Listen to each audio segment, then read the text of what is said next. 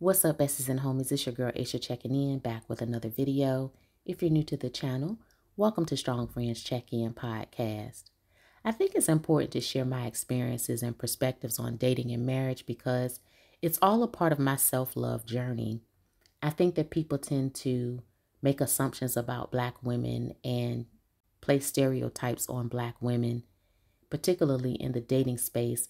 And I understand it because it's a part of human behavior to try to put people into boxes, to try to understand people because human beings are complex.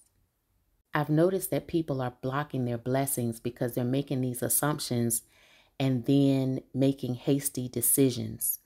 I see a lot of people sort of throwing people away, ending relationships prematurely because they're not taking the time to really get to know people.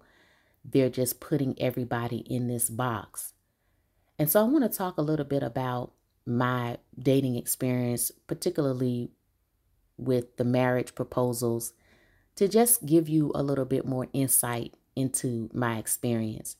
Interestingly, the marriage rate is low in our community, yet marriage is a hot topic in dating spaces and Black media.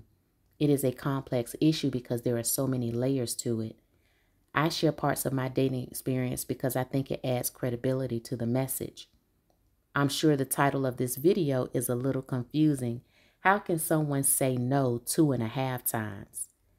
Well, I ended my engagement, turned down the second proposal, and that guy passed away a few years later, so I know I made the right decision. I spoke about that in another video, the video on abstinence. And I planned to marry someone when he returned from sea, but changed my mind. So it wasn't an official engagement, but we seriously discussed it. So that's the one half.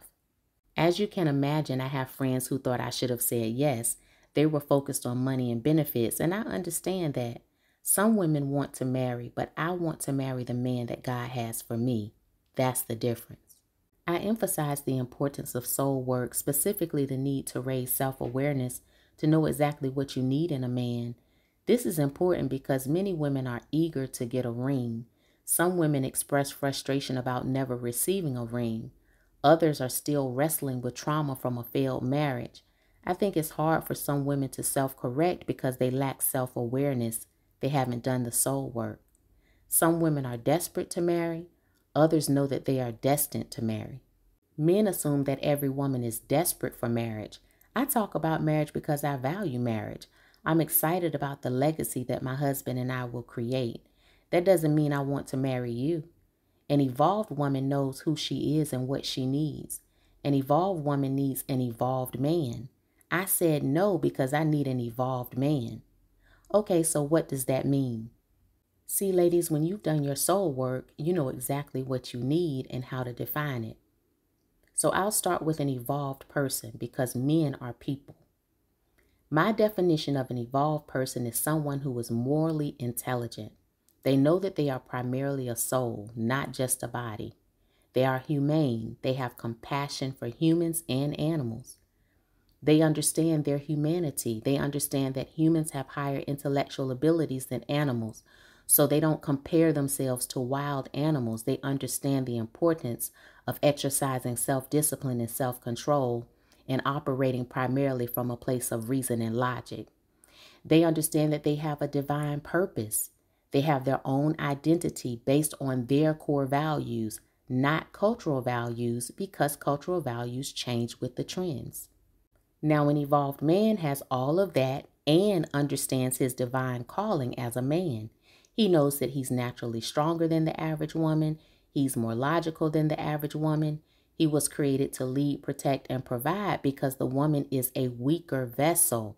That is my definition of an alpha man. He would never try to conquer a woman because she is the weaker vessel. She's not his competition. She's not his enemy. She was created to complement him, to help him build his empire. So warring with her is counterproductive and counterintuitive. I'd rather you try to seduce me than to try to conquer me. He knows leadership starts at home. That is his primary focus. As the leader, he sets his woman apart so that the world knows that she's not for the streets. He uses his authority to protect her from the world. When I see half-naked wives on social media, I know that they have weak, insecure men who care more about impressing other men than protecting their wives. Only a simp would allow his wife to prance around half-naked in public to get attention from other men. In my opinion, an alpha man would never marry a woman who'd do that. We're human, so my judgment could be off about a particular outfit, but I'd never embarrass my husband. He's a man of purpose. That means he has no time for pettiness. He must be humbly confident, not prideful, and humbly curious, unassuming, and ready to learn more about me, peeling back all of my layers and life in general. A man who is humbly curious has the ability to love all of me. He's genuinely interested in knowing me as a human being. He appreciates my complexity. He appreciates my sexy side, my nerdy side, my spirituality, my business mind, all of me.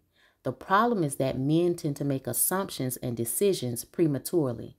They get too comfortable and allow arrogance to block their blessing.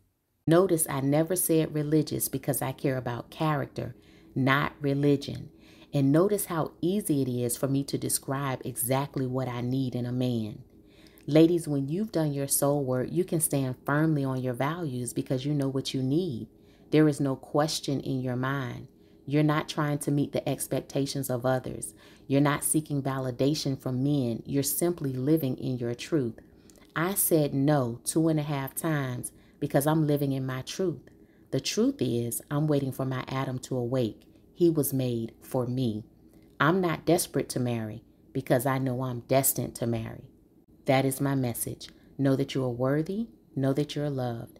Please like, subscribe, and share. Until next time, it's your girl, Aisha, signing off.